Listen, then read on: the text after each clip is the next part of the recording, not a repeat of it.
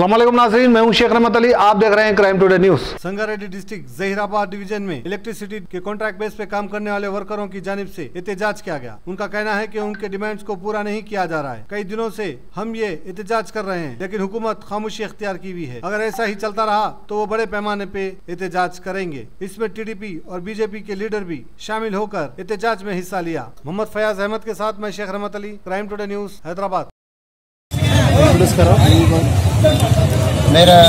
मैं मल्लिकार्जुन पाटिल, भारतीय जनता पार्टी का किसान मोर्चा डिस्ट्रिक्ट प्रेसिडेंट हूँ। मैं मेरे तरफ से गवर्नमेंट को मेरा एक ही गुजारिश है, 6 दिन से ये इलेक्ट्रिसिटी का टेम्पररी एम्प्लॉइज जो है गवर्नमेंट से एक लोगों का आप लोगों को रिप्रेजेंट किया है बोले तो वो लोगों का जो डिमांड्स है 16 डिमांड्स वो लोग प्रोड्यूस करें।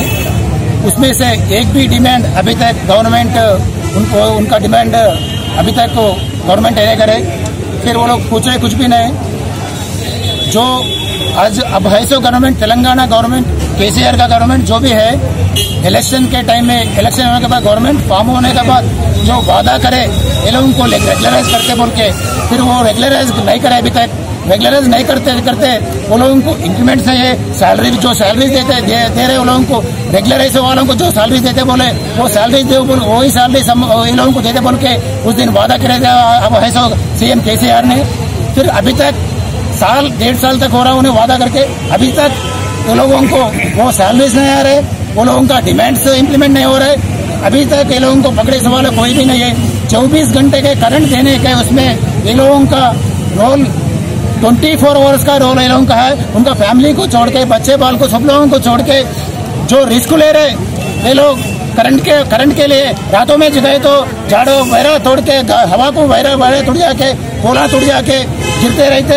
वो उसमें जाके जंगल में जाके भी ये लोग पब्लिक को प्रॉब्लम नहीं होना बोल के हर एक टाइम में वो लोग जाके वो पब्लिक का जो प्रॉब्लम रहता है सॉल्व करने के लिए देखते।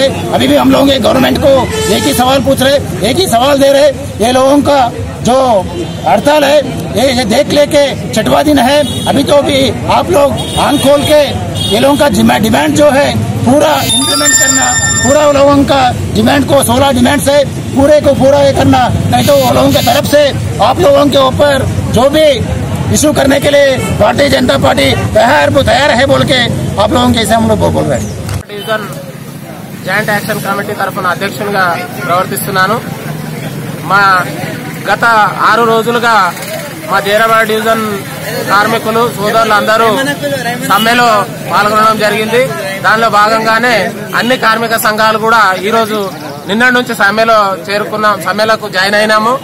మా డిమాండ్స్ ఏంటంటే మాకు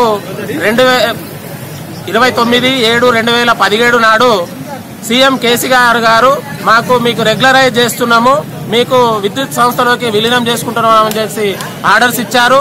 ఇచ్చిన 2 రోజులకే ఏదైతే ఆర్డర్స్ ఉన్నాయో వాటిని కోర్టులో కేసేసి డిమాండ్ ఆపేయడం జరిగింది। కావున మేము గత 6 నెలల నుంచి కూడా దఫాదఫాలుగా యాజమాన్యానికి सच की तलाश का नाम आपका अपना क्राइम टुडे न्यूज।